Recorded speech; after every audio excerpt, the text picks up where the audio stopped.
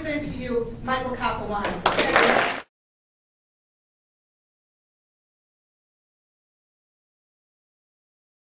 West Senate seat.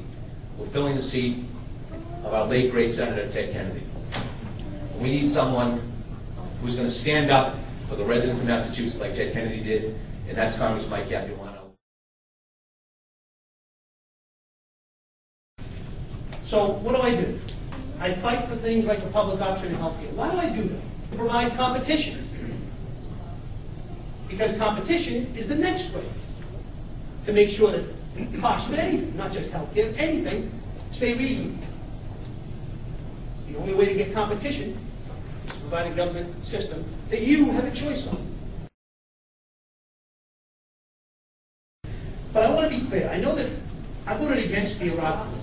And I've voted to send young men and women into harm's way on occasion. I did it for Afghanistan. I thought that was appropriate. I did it in the former Yugoslavian countries. And I would do it again in the appropriate circumstances. But I'm also for a strong military. I want them to have proper equipment. I want them to have proper training. I want all that stuff. But that doesn't mean I want to use it just because we have recognized it. Why are we in Afghanistan? I'm not sure I can answer that question. I know that immigration has built this country. I know that immigrants can be a positive force here. And I hate the victimization of immigrants. Immigration policy be based on how many people we can absorb in a given year into our economy. I do believe in very strong borders. In a bad economy, who creates jobs except the government?